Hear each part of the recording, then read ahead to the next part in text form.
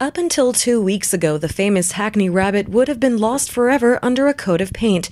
But after a successful petition with over 2,000 signatures stopped the council from removing the famous artwork by Belgian artist Roa, the Hackney rabbit is here to stay. Local residents campaign group Wild Hackney has since taken further steps to ensure the local council doesn't threaten any more of Hackney's treasured works of street art. The people that live in and use the area, whether that's residents or businesses or people that just visit it, I believe are the people who are custodians of that street art.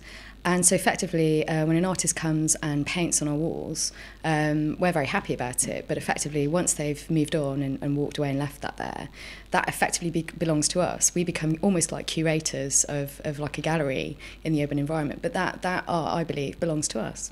Hackney, like most cities, has a strict anti-graffiti policy. It's nothing that street artists aren't already used to. But street artists and enthusiasts such as Stephanie from website Vandalog say making art permanent goes against its very nature.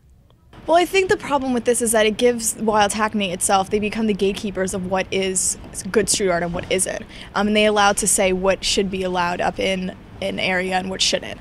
And this is a huge problem because it takes away the fundamentals of street art to begin with, is that it's supposed to be a non-permanent piece of public art. I think they would do a lot more harm preserving the art than getting rid of and letting it fall as it needs to and be covered, just because they're deciding what should stay and what shouldn't stay and which artists are worthy of being put up in public areas and which ones aren't. And that's not their job. That's no one's job.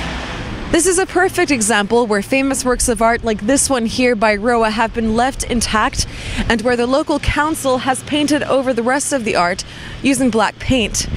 This Thursday, Wild Hackney is campaigning to stop instances like this from happening, but local graffiti artists are saying that a system of curation could start to take shape, where the council determines which pieces of artwork stay and which ones go. Local residents, artists, and the Hackney Council will meet to discuss ways to amend the current graffiti policy in a meeting later this week.